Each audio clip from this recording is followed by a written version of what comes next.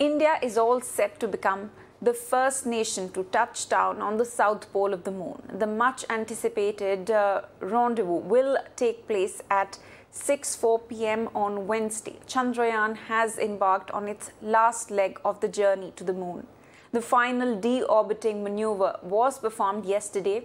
With this, Chandrayaan has begun its final descent to the lunar surface. Now the lander module Vikram would undergo some internal checks which await for the sun rising at the south pole.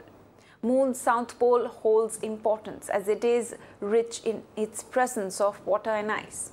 ISRO has also confirmed that the health of the module is normal.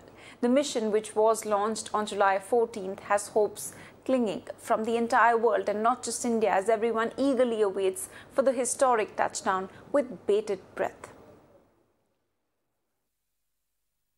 Remaining period is very, very crucial because now we will go for the power descent and then navigation and then again slow descent up to the surface.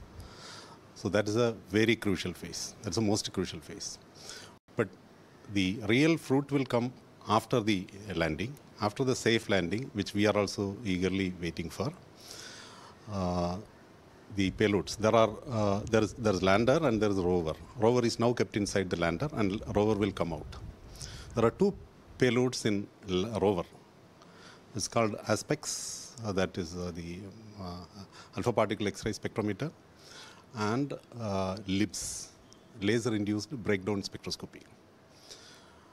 Both these things are for the measurement of atmospheric surface constituents. It will be looking down from the rover. So it will be getting information about what is the kind of minerals present there, what is the kind of materials present there, like magnesium, aluminum, iron, so many contents.